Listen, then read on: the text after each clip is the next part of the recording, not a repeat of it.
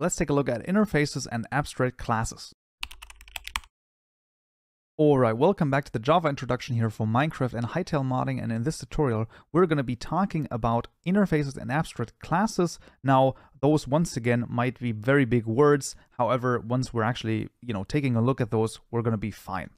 So let's first of all actually take a look at an abstract class. What I have been saying is that, well, the animal, really, what is an animal? You can have like particular animals, like a cat is an animal, a dog is an animal, but if you want to create a new animal, what is that? You always have something particular. So when we really think about it, the animal, we don't really want to create a new animal because an animal is a very, why it doesn't make any sense. So this is a very abstract thing, meaning that we can make this an abstract class. Now, when we make this an abstract class, we write public abstract class animal in here. And what you will see is that literally nothing has changed. So everything is just working the same. The only thing that we now can't do is we can't do the following. You can't say something like animal, let's say animal 1 is equal to new animal. That is something we can't say. Because now what it's going to say is that, when we hover over this, animal is abstract and it cannot be instantiated. So we cannot make a new object which is of type animal because an animal is abstract. There exists no object which is animal, right? There exists dog, which is an animal, but not animal. So that's, I think that this actually is a very illustrative example in this case, and that is an abstract class. Now, what is really actually very, very cool is that now what we can do is also, we have this make sound method here, right? And we said that, well, I mean, if we're really honest, every thing that inherits from animal is going to override this. What we can do is we can now make this an abstract method, and we're going to say what? Yeah, we're going to write like this, public abstract void. So you have to still have the entire method signature in here, but then we just end it with a semicolon. And now this is an abstract method which each of the subclasses have to implement, otherwise they are not allowed to inherit from animal. That's actually really cool. So what we're going to do is we're going to make a new class called a bird.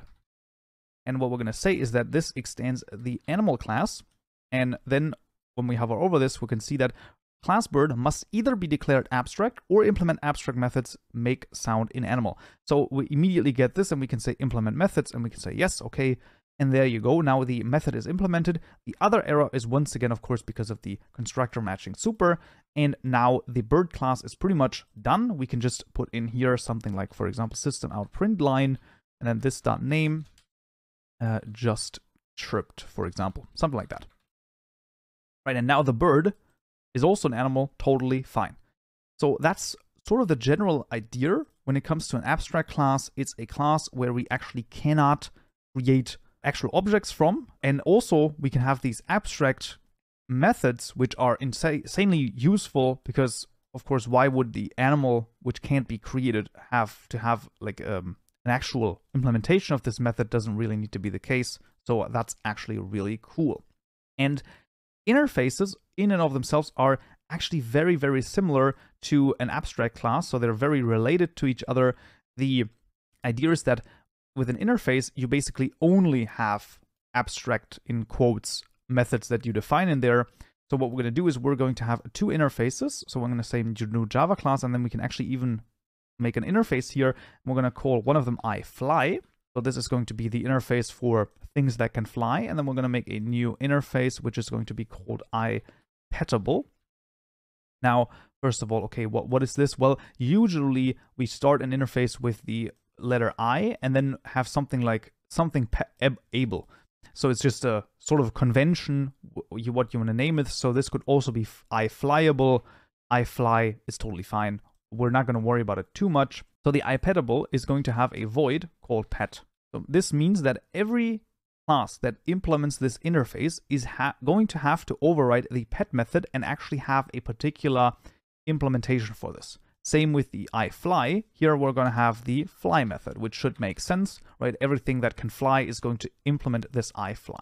So let's, for example, say, well, I mean, of course we can pet a cat. So what we're going to say is we're going to implement the iPetable interface. And then immediately we can hover over this and say implement methods, the pet method. And then, for example, we can say something like print line and then, petted, let's just say this name for the sake of argument here. Okay, fair enough. And this is now fine. And the crazy thing is that with interfaces, you might say, well, I mean, okay, but like, why wouldn't I just make another class or put this in the animal class or something like that?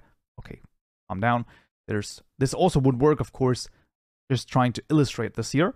So the pet method can now be called on the cat, and we could also cast the cat or make the cat an iPetable. So once again, we can make the use of polymorphism here and have a list of iPetables and pet all of them, for example. So that's really cool for an interface, because the interface is sort of an agreement that, hey, everything that is inside of here, when this interface is implemented, everything inside of here can be called on that class. So that's sort of a cool idea, and that's also why it's called an interface, right? So it interfaces with something else, or it can interface with something else.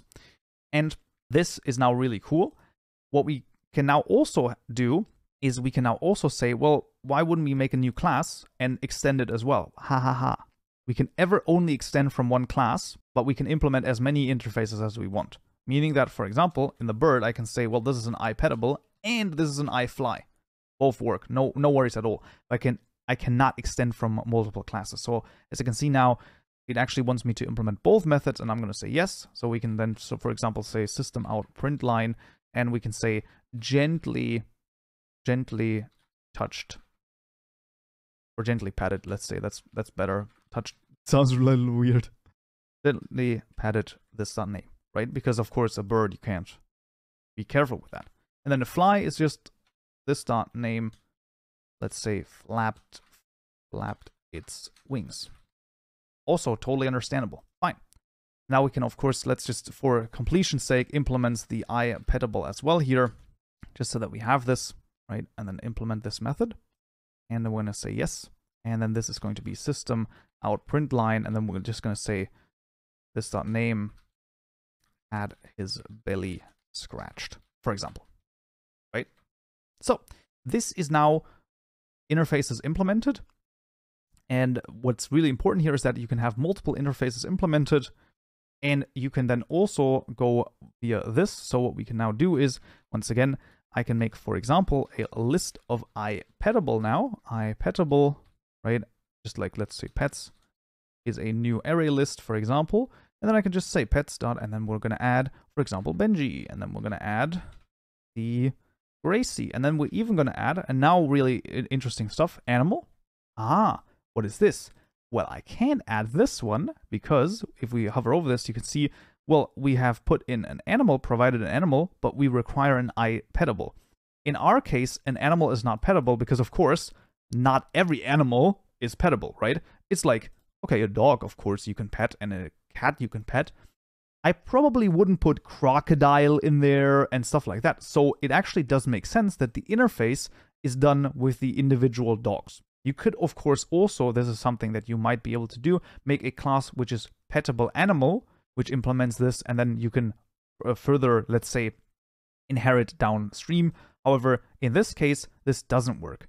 So that's actually very interesting, right? So we can't put animal in there, but we can, for example, make a new bird, and we can put that in there.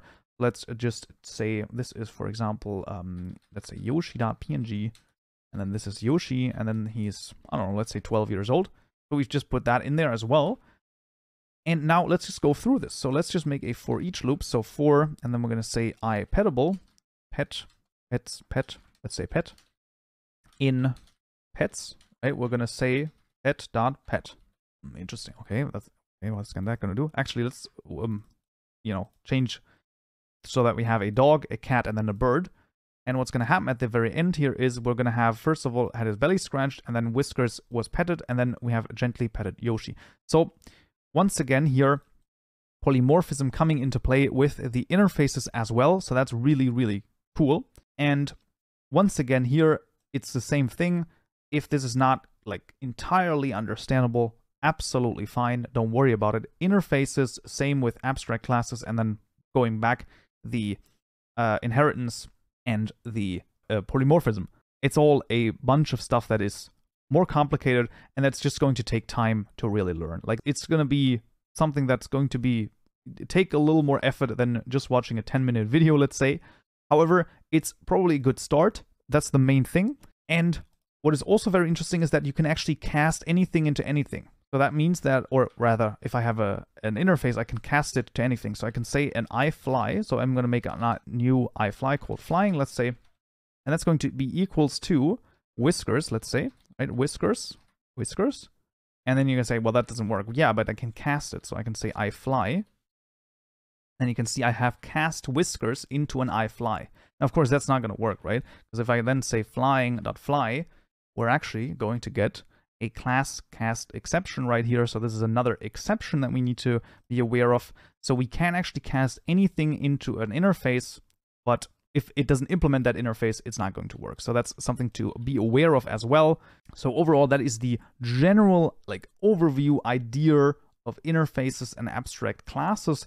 Once again, when you actually start to implement stuff, then you will probably be aware of, okay, how to use it, where to use it, and stuff like that. So don't worry too much about it. Otherwise, this would be it for this tutorial right here. I hope you found this useful and you learned something new. If you did, I would very much appreciate a like. And don't forget to subscribe for more tutorials just like this one. So yeah.